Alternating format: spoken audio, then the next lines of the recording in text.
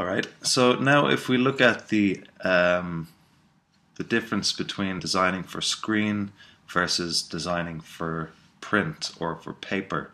So if you think about the iPhone 4, it now has a screen resolution of 300 pixels per inch.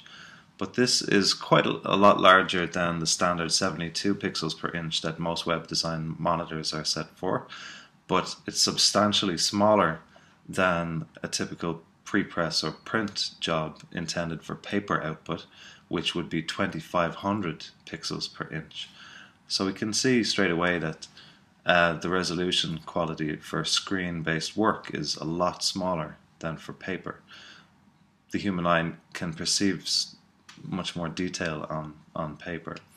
So when we're talking about screen resolution, we have to consider the difference between vector and bitmap graphics. And Illustrator is primarily a vector-based drawing program, which means that it works with digitally enhanced graphics. And the benefit of this is that you zoom in really close, then the quality of the image doesn't degrade at all in comparison to a bitmap or a raster graphic, where if you zoom in you will automatically see pixelation and jagged edges. The reason this works in Illustrator, the display for screen, is that it uses something called anti-aliasing. So when you zoom in really close, it creates sort of smooth edges around the pixels to make it appear smooth to our eyes. Okay, so if we have a look at the preferences menu over here and go into the general settings, and we can see that there's an option there, anti-aliasing for vector.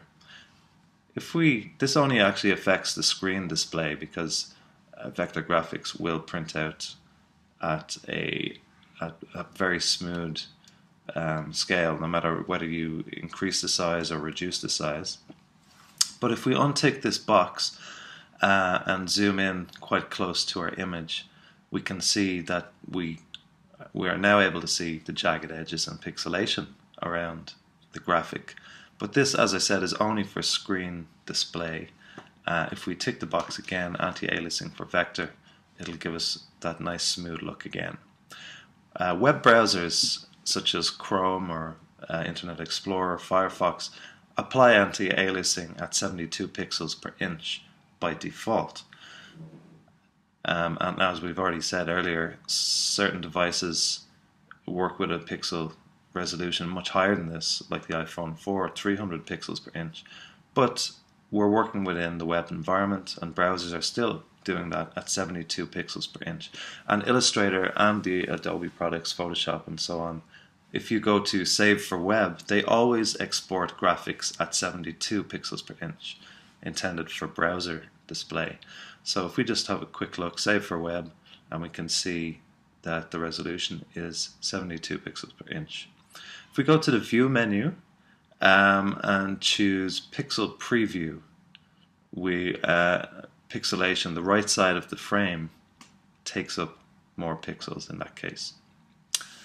So anti-aliasing helps to prevent jagged edges, but if it's overused, it can cause blurriness. So it's important to try to strike a balance between the two.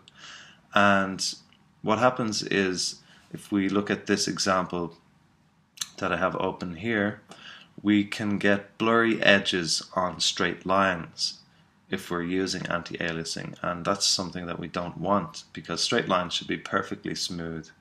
It's only the curved pixels that we really require anti-aliasing on. So if we select the path in Illustrator, the reason why certain straight lines get anti-aliasing is because there's no way to fill in half a pixel if you're working at 72 ppi. So paths sometimes fall in between the pixels, and what happens is that Illustrator creates an extra blur around the edge of that line or path.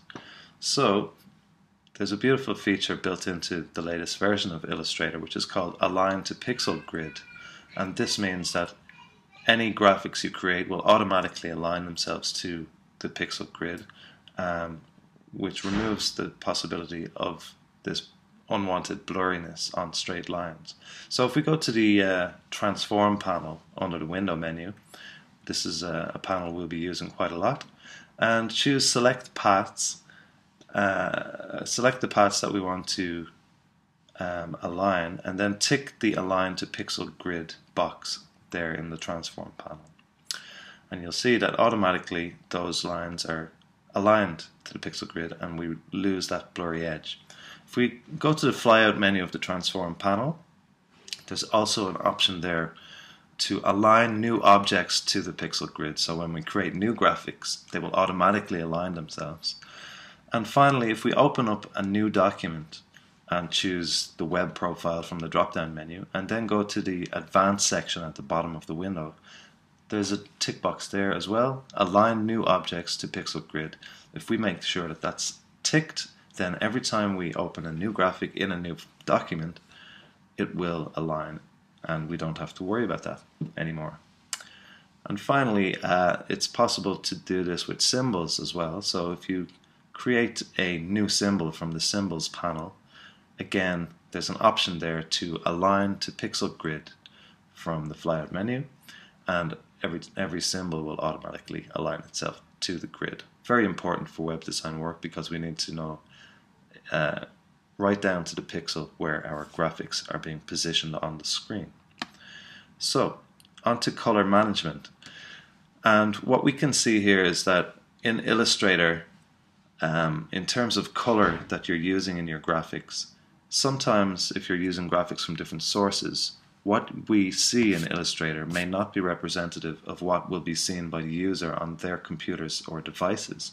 And the reason for this is that many different programs use different color profiles, and they may not be set up for a final web-based screen display. Most web graphics are RGB, but in reality we should be using the profile sRGB for web design.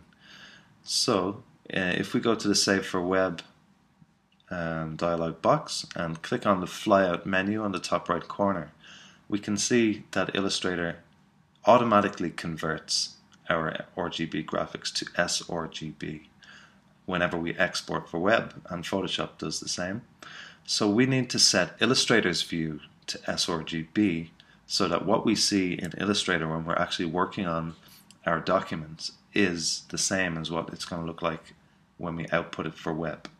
So if we go to the color settings menu under preferences, and we can see that the general purpose settings that Illustrator is set to by default already does convert things sRGB.